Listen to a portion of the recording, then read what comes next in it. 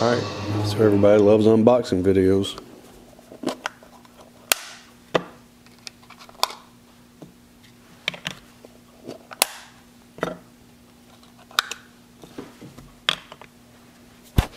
There you go. That's my unboxing video of the 7006 SB. Hope you enjoyed it. Peace. Nah, hold up. I'm just playing. We're gonna do more stuff. Y'all know I'm just playing.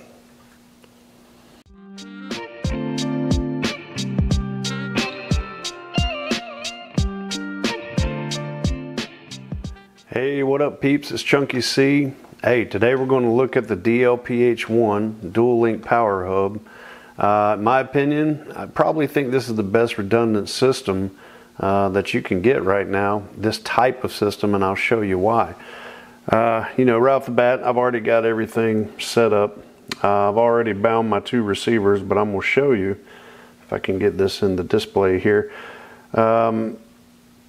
Since I'm using two fastest receivers, I went on ahead and bound them up, and I showed you in another video how to link two receivers to your Futaba, but those were the TFHSS receivers. These are the fastest receivers, which it's a little bit easier. You just select dual receiver and just link both of them, and you have a primary and a secondary.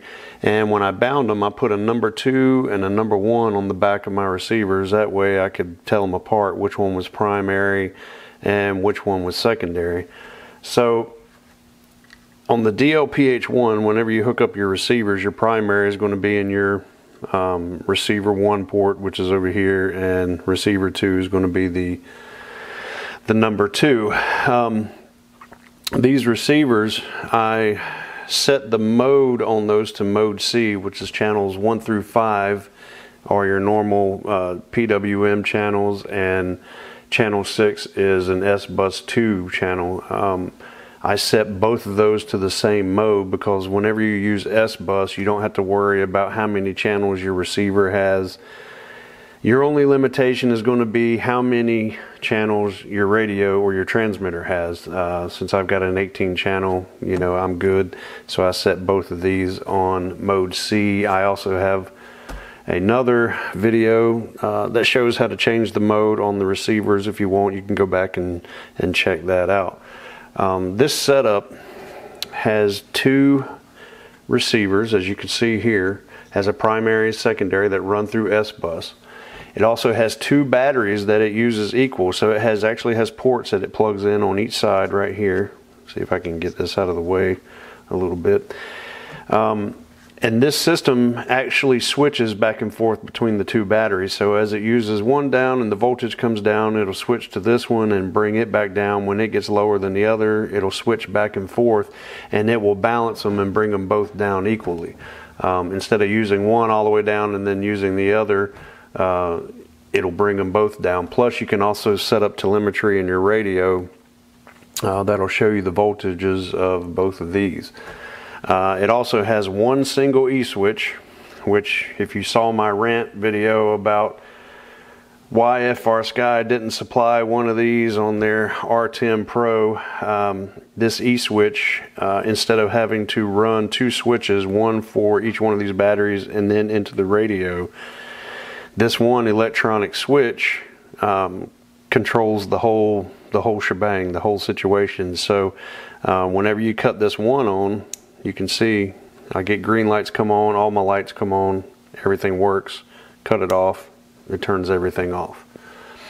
So an E-switch is what they call, it's a soft switch. So if it fails, it's going to fail to the onto the on mode. So I've got my radio turned on over here, so I'm going to turn on the thing here. We got two green lights right there on our receivers, and our servos are working. Put this junk back in the frame here. So with everything on, let's say I had a failure. I'm just going to pretend I'm just going to pull this switch out. I'm disconnected. I've still got two green lights here, got green lights on my receivers. Everything still works. So you don't have to worry about this switch failing and causing you to crash an airplane. So I'm going to plug this back in here. if I can get it in there. All right, plugged it in, no drama, nothing happened. Turn it off, and it goes. Everything goes back off. That's what a soft switch is.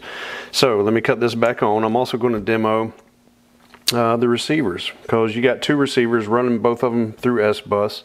Everything still works. So let's say, I don't know, you ejected a receiver out of the airplane, it went flying, or whatever reason it just started smoking, or who knows. You unplug one, that's going to simulate loss of a receiver. It could even be signal loss, or anything like that. So there you go, you still have it going there. So I'm going to plug this back into channel 6, which is your S-Bus. Plug it back in, it immediately goes green. Our light here turns green.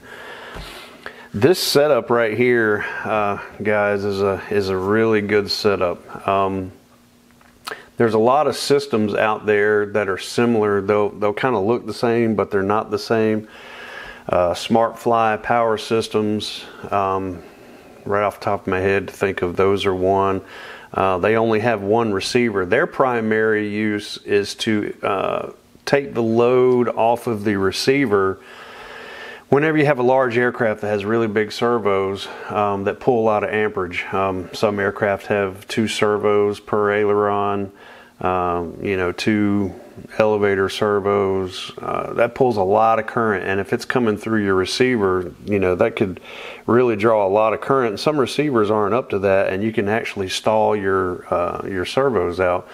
So those SmartFly power systems and other systems like that, power bank systems, they only run on one receiver, but their primary thing is they regulate the current. You can select the current going to the servos, and that's their main benefit, is to take the load off of the receivers. Now there are some systems out there that are similar. Right off the top of my head, the FR Sky has the RB series in their flight safe system, which is similar to this setup. Those have 2 battery connections that has smart switching. It goes back and forth between the 2 batteries. They also have multiple receiver hookup inputs through their S-Bus, or I believe they call it S-Port system. I believe their RB40, actually you can run 3 receivers off of it. But that basically, this type of setup, any system that you run across that has 2 battery ports going into it, and you can link up 2 receivers through some type of S-Bus system and an E-switch, that's probably going to be your best system that you can get. Granted, it's not totally redundant, simply because you have everything going into one unit, and that's the DLPH-1. If this thing fries or just decides to take a crap and quit, it's just going to be a bad day no matter how you slice it. But the chances of that, would it be in solid state, like I've said before, it is pretty slim, but there's always that chance. Through all my digging on the internet and reading in forums and watching YouTube videos, I believe that this is probably about as close to a redundant system as you can get. There's a lot of power distribution systems out there, and they put the word redundant on their product, but it only runs on like 1 battery. It may only have 1 receiver on it. Although this, in my opinion, like I said, is as good as it can get. It's not truly redundant, simply because it goes through one system here. It goes through 1 link power hub, and if it fails, then there's nothing you can do to change it.